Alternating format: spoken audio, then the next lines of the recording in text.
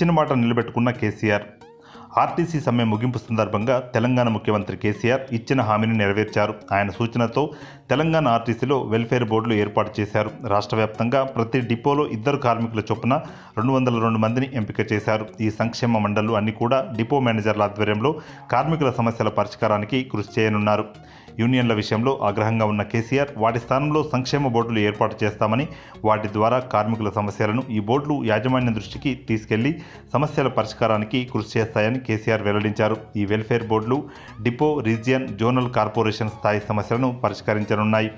సమస్యలను తెలుసుకోవడానికి గాను ప్రతి డిపోలో ఈ బాక్స్ అంటే ఎంప్లాయీస్ బాక్స్ని ఈ మండళ్లు ఏర్పాటు చేయక వాటిలో ఆర్టీసీ ఉద్యోగులు తమ సమస్యలను లేఖ రూపంలో కాగితంపై రాసి వేయాల్సి ఉంటుంది. ప్రతిరోజు వాటిని తెరిచి డిపో స్థాయిలో సమస్యలు ఉంటే వెంటనే పరిష్కరించి సమాచారాన్ని ఉద్యోగికి అందిస్తారు. రీజియన్, జోన్, కార్పొరేషన్ పరిధిలో సమస్యలను ఉన్నతాధికారులకు తెలియజేయనున్నారు. వారానికి ఒకసారి డిపో మేనేజర్ల ఆధ్వర్యంలో సంక్షేమ మండళ్లు సమావేశం నిర్వహించి వేతనాలు, అలవెన్సులు, సెలవులు, రియంబర్స్మెంట్ వంటి సమస్యలు మండల పరిధిలో పరిష్కరించే విధంగా అడుగులు వేస్తారు.